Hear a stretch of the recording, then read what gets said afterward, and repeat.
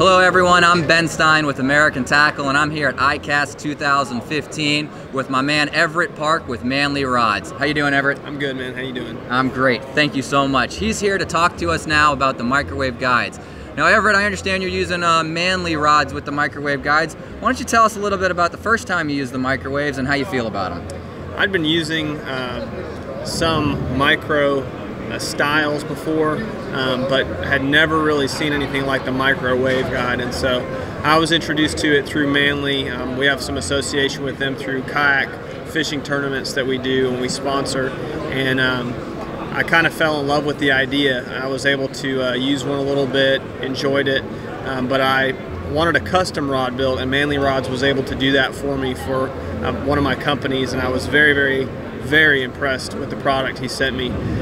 The microwave guides are the most sensitive thing I've ever seen.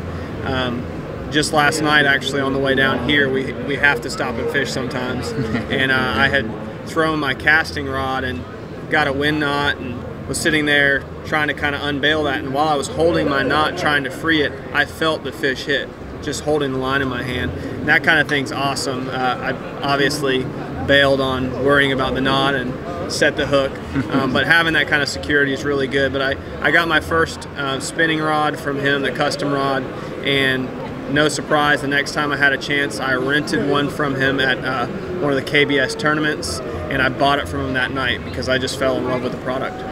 Nice. And now this is Manley Rods, am I right? Correct. How long you been using Manley Rods, and how are they, and how can people find out about Manley Rods? I actually just started using them last year. It's not the only rod I own per se, but it is my favorite rods to use, and I never go out in the boat without one.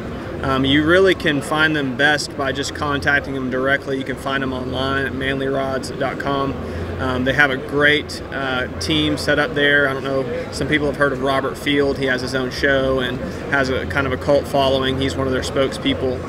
But Terry and Lay and all the people there do an excellent job, not only of selling their product and building a product, but also of supporting their product, and they do a good job. And they also have just launched a production series. It's not just custom rods now. They have a production series out that is really spectacular.